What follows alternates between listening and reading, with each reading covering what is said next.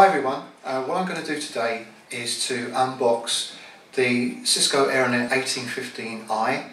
The I stands for internal access point, and this is the new entry-level high-speed Wi-Fi, or 802.11 AC Wave 2 to be precise.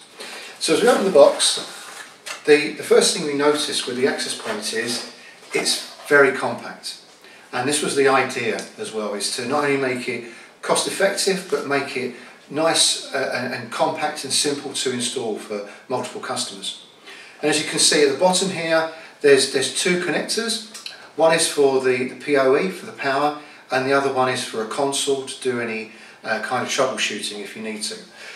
There's also a status lamp as well at the front of the access point to show what condition it's in, and also in here as well is a mounting kit. So you basically fit the mounting kit to the ceiling, wherever it's going to go, and then the access point sits on top of that.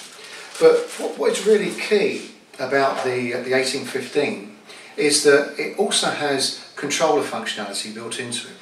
And what we mean by controller functionality is that you can download an application from either iTunes or from Android, and from that you're able to wirelessly control up to another 49 access points, so 50 in total. And by controlling the access points, you can then get much more insight into the network. So insights such as application visibility, where clients are, how much data is being used, and likewise you can get instant notifications should there be an issue on the network as well.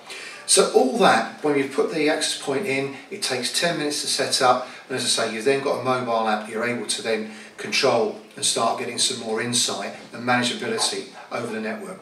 I think the key things to take away with the 1815 is, one, its simplicity.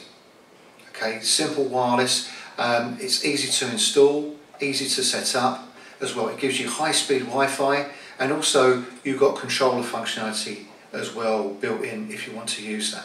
So if you want more information, please look at the links below where you can get more details, and there's also a link as well that goes through the actual setup process as well for the access point, which will show you in detail what you need to do, but very easy and very straightforward. Thank you for listening.